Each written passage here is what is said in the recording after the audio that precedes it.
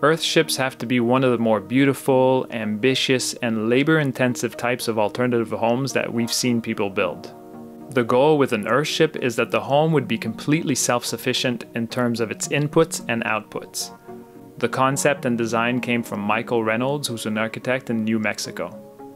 They're built using waste products like old tires, bottles and pop cans, and natural materials like dirt to minimize the need for new materials. And they're designed to be heated and cooled using passive solar, to collect rainwater from the roof, to generate electricity from solar and wind, to grow food in indoor gardens, and to treat wastewater on site. They're incredibly impressive spaces, and Earthships have been built all over the world.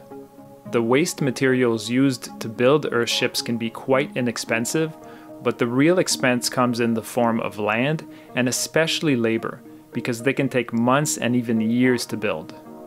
We've seen a mix of official Earthships that were built using plans from Michael Reynolds, and we've also seen DIY versions where people come up with their own designs.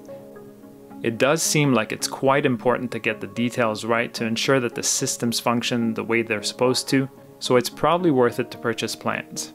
And to make sure that the design is appropriate for the climate where it's going to be built, an energy modeler can help figure this out.